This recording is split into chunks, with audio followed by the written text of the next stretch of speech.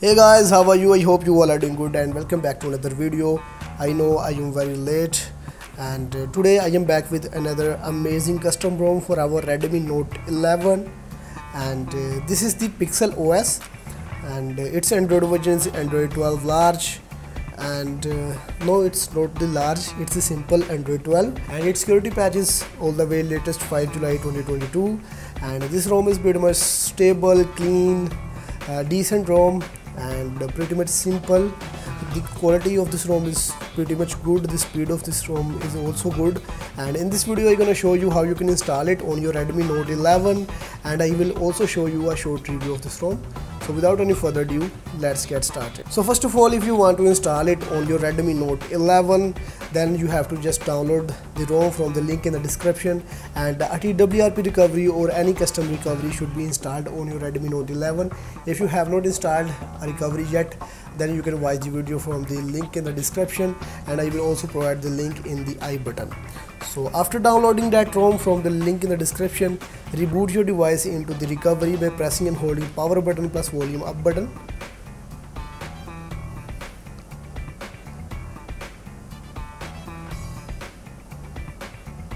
And it will boot into the TWRP recovery. After going into the recovery, go to wipe, click on format data, and here you have to type yes and just click on this tick button. After wiping, after formatting the data, you just have to go into the install, locate the downloaded ROM. Mine is in the SD card because the recoveries are not decrypted for now for our Redmi Note 11.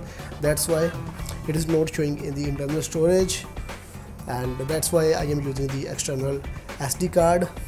And in the SD card, here we have the PixelOS spes 12.1. Just click on it and install it right from here. After installing the ROM, you just have to go into the advanced and click on flash current recovery or flash current TWRP recovery, and it will make it permanent on your device. So after doing these steps, just go to reboot, click on system, and the ROM will be installed on your Redmi Note 11 in a few seconds. So before doing the review, make sure to subscribe my channel and also press the bell icon for future updates. We really need your support. So as you can see here, the device has been booted up and the PixelOS is installed on my Redmi Note 11. First of all, there is no a load of junky application. There are only few needed applications pre-installed, as you can see here, and if you want more application, then you just have to go into the Play Store and download and install any application you want. So first of all, let's talk about the camera. In the camera, we have this simple camera. Just allow the permissions, and as you can see here, it is working pretty much cool, taking pictures, taking videos. And if you want more options like night mode and portrait mode and so forth, and you can install the Gcam for our website 9to5modes.com. and other than that, in the home screen, here we have Pixel Launcher with some minimum settings, and then we have wallpapers and styles. From here you can change the wallpaper. Here we have a bunch of wallpapers right here because here we have the Google wallpaper application.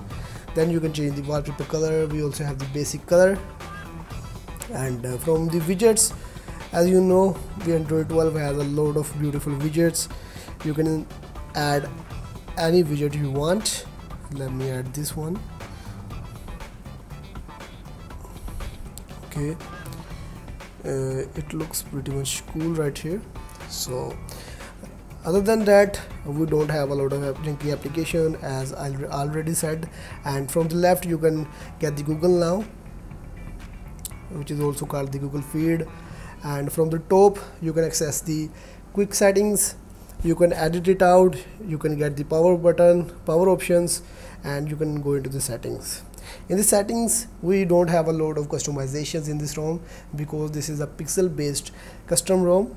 So as first of all, we have network and internet connected devices, apps, notification, battery, and the battery performance of this ROM is also pretty much good. And here we have thermal profiles, battery usage, battery saver, battery percentage, adaptive preferences. Then we have storage. After it we have the sound and vibration. From here you can access the sound and all other vibration settings. Right from here you can change the ringtone, notification tone, and you can also adjust the vibration and haptics. Then we have display. In the display we have brightness level, adaptive brightness. We have lock screen display settings. Then we have screen timeout. You can enable or disable the dark theme. You can adjust the font sizes, display size. You can also manage the icons for the status bar. And here we also have the night light, which is adjustable. And live display colors. You can change the color profile right from here. I want to use the saturated. So after it, from here you can also enable the 90 Hz refresh rate by enabling this smooth display option. And here we have force peak refresh rate, auto rotation, tap to sleep, tap to wake, full screen apps, and app refresh rate. Then we have wallpaper and style, accessibility, security. In this security we have all security options, and they all are working fine.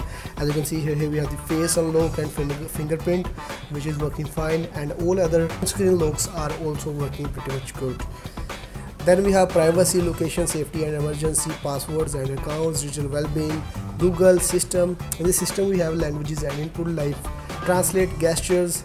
In the gestures, here we have a lot of gestures right here. So first of all we have quick tap to start action.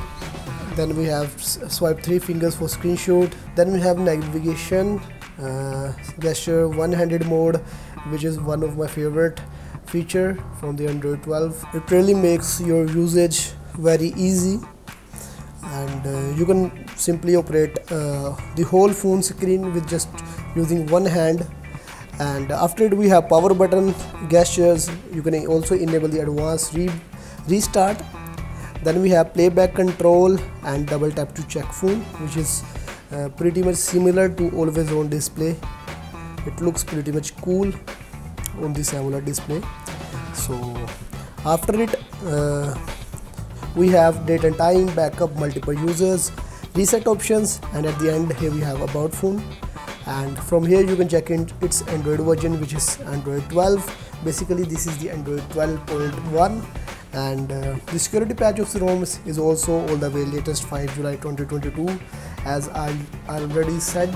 So this was the review of this ROM. Yes, this ROM is pretty much stable, and you can also use this ROM for your daily driver if you want. And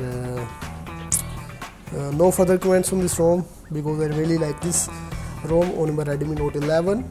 So hope you guys like this video. If you really did, hit the like button. Let us know your opinions about this ROM in the comment section. Subscribe to channel and keep supporting. Peace.